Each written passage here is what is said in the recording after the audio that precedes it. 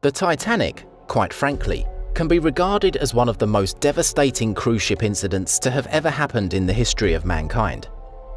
However, if you believe that, it's possible that you haven't heard about the others who apparently didn't make it to the big screen.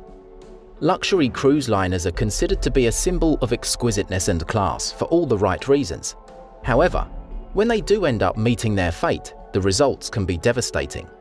If you're someone who gets seasick easily, chances are that you won't even sit in a boat, let alone a cruise liner filled with thousands of people. Be that as it may, if you're trying to dissuade someone from taking a cruise, we've got you covered. From the Carnival Cruise Triumph to the MV Wilhelm Gustloff, here are 5 of the most expensive cruise ship mistakes in all history.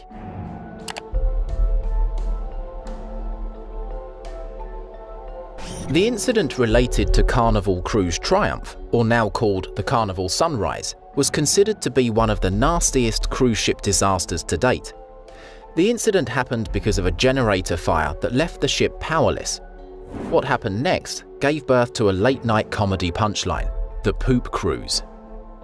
Left powerless and having aboard almost 4,200 passengers, it was complete chaos. Without properly functioning bathrooms, the passengers literally had to go to the bathroom in a red hazardous waste bag. Not only that, the fact that every waste bag was stuffed into the garbage cans in the hull is what made things utterly unbearable. Since the entire ship had a filthy smell and toxic fumes, the passengers were left with no choice but to sleep on the deck in makeshift tents. Based on what the passengers went through, 31 sued the company, claiming long-lasting damages, including PTSD. After trials, 27 out of 31 passengers received a sum of $118,000, which was split amongst them. The passengers on the Carnival Sunrise explained that the carpets were soaked wet with raw sewage.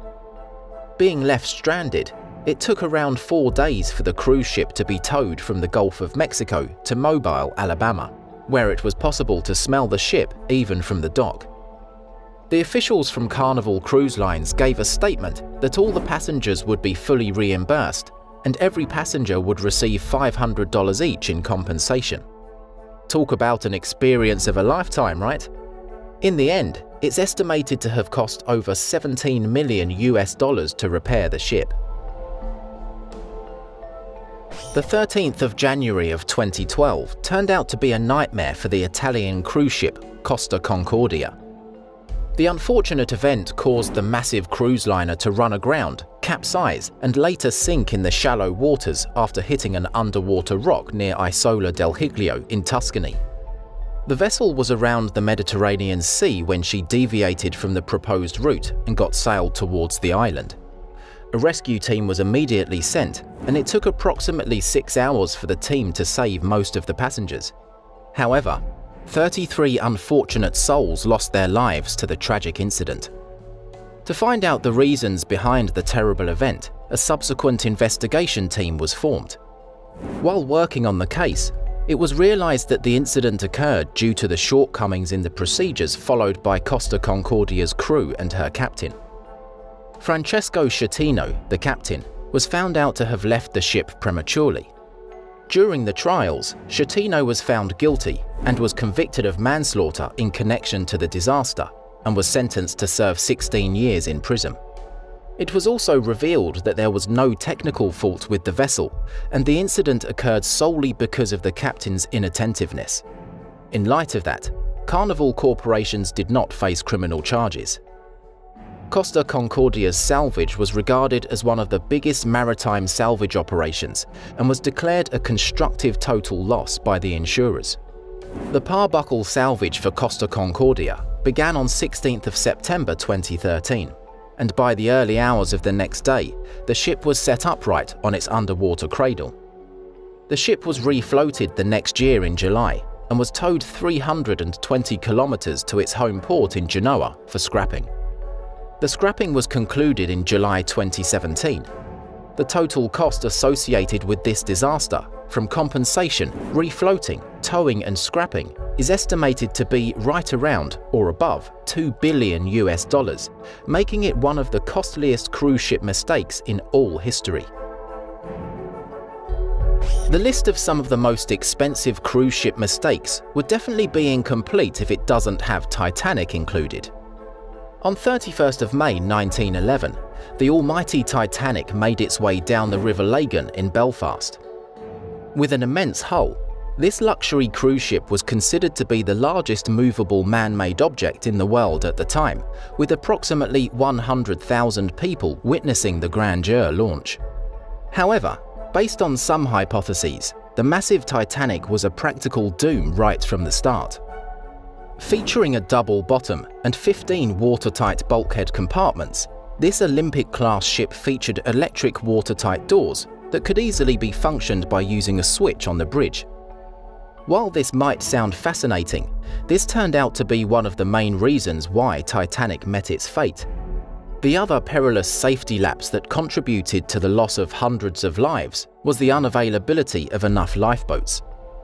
Considering a massive crowd of approximately 3,300 people, 16 lifeboats and 4 Engelhart collapsible can never be considered adequate. Consequently, even if the lifeboats were fully loaded in an emergency evacuation, only 1/3 of the people would have been rescued. The RMS Titanic sank in the early hours of 15th of April 1912 when it reached near the coast of Newfoundland in the North Atlantic by striking an iceberg. As a result of the tragic incident, more than 1,500 people lost their lives. Even though the probable causes for the ship to sink were thought to be the gash that caused the bulkhead compartments to flood, numerous theories have emerged over the decades. Keeping aside the technical aspects of the catastrophe, Titanic's demise is still considered to be almost a mythic event to have ever happened. Next up, we have the dreadful story of SS Morro Castle on the list. The incident was legitimately so jaw-dropping that it's a surprise that no Hollywood producer has thought about turning it into a horror movie. Even though director Fritz Lang actually started working on a script about the incident, naming it Hell Afloat, the story was never completed.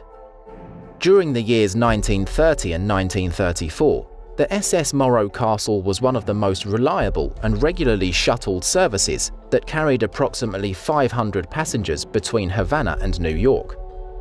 However, in September of 1934, something tragic happened when the vessel was returning from Cuba to the Big Apple. The incident that took place almost seemed as if it was cursed. Captain Robert Wilmot, who was in charge of the vessel, suddenly started complaining about stomachaches after eating dinner. His pain got to a point where it became unbearable for him to work, forcing him to retire to his cabin. He was later found out to be dead due to an apparent heart attack.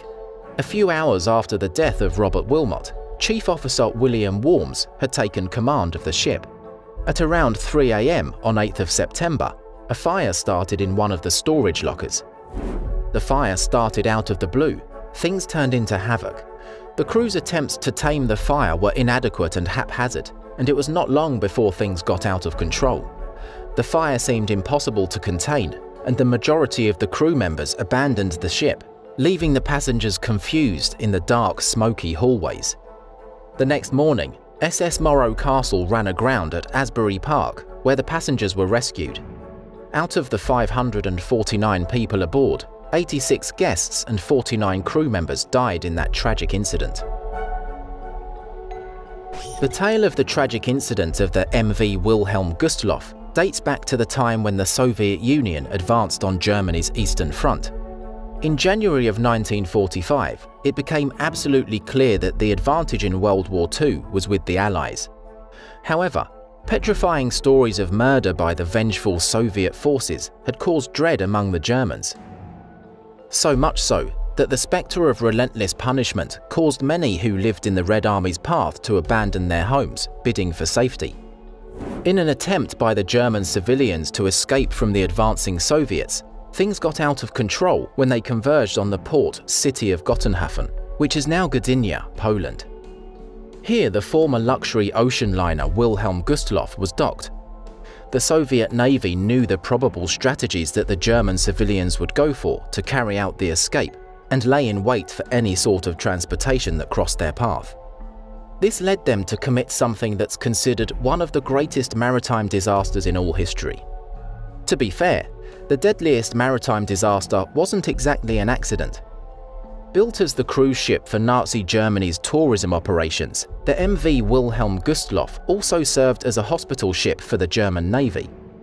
On 30th of January 1945, when the Germans were losing World War II, the civilians tried escaping in MV Wilhelm Gustloff.